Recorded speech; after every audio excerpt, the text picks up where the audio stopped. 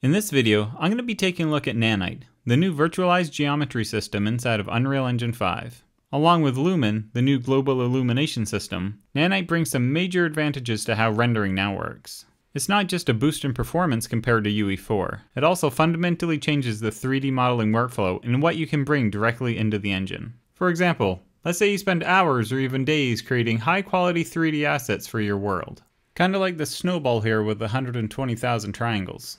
Without Nanite, you'd have to create a low triangle version, bake all those details into maps to use them in your materials, and then create a bunch of LODs to use at various distances. While Unreal Engine 4 helped make this process easier, it's still a bunch of work, and it's not going to look nearly as good as your original high detailed mesh. But with Nanite, you can just skip these steps and use your high detailed mesh as is.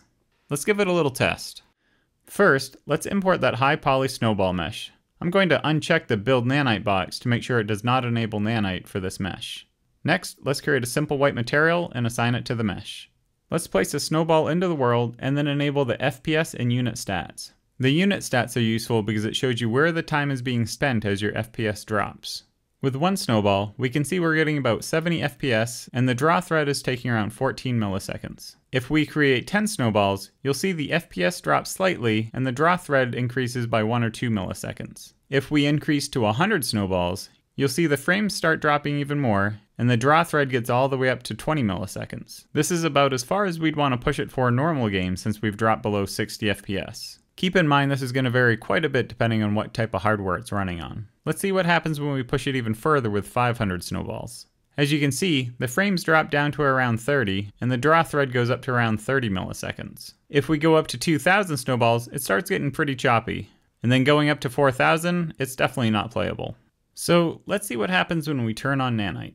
It's pretty easy to do. Just go into the mesh, click this box, and apply changes. Now if you go back to the 3D viewport, you'll see we're back to around 50 to 60 FPS and around 16 or 17 milliseconds on our draw thread. This is pretty amazing. This is 4,000 objects with almost half a billion triangles. If we double this to 8,000 snowballs, you see performance pretty much stays the same.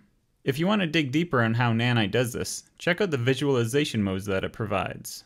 You can show them all at once with smaller windows, or you can choose just one.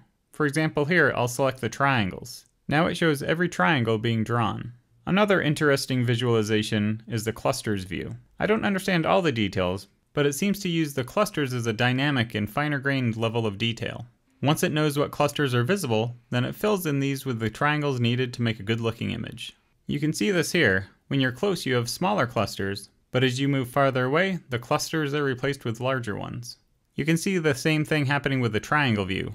Each cluster of triangles is getting replaced with a larger cluster of triangles.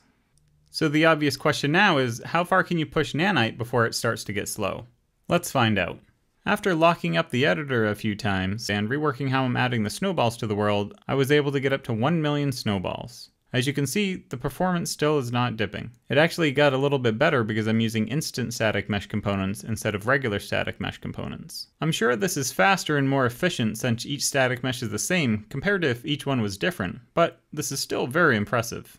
We're looking at 120 billion triangles over 1 million meshes. I found some more interesting information by running Nanite stats in the console. This shows some extra stats as Nanite processes the geometry for every single frame. At the bottom you'll see the total clusters and triangles being drawn. No matter what I tried doing flying around the world, I couldn't get this to drop under 60 frames per second. And there were a few views that got really high up there in the triangle and cluster count. Like this one here that has 400,000 clusters and 50 million triangles, all in one frame. So I ended up stopping at 1 million snowballs, not because Nanite was getting slow, but because it was taking a while to create these inside the editor. Also, I feel like 1 million is probably going to be more than enough for the game I'm going to be working on. Maybe another time I'll try pushing it more than 1 million, but for now I'm going to say that Nanite does a pretty amazing job at rendering anything I throw at it. In the next video, I'm going to begin modeling and texturing some structures that I'll be using in my game, and then write a custom actor in C++ to use these models and build up much larger structures inside the world. If you have any questions, be sure to leave them in the comments below. Thanks for watching.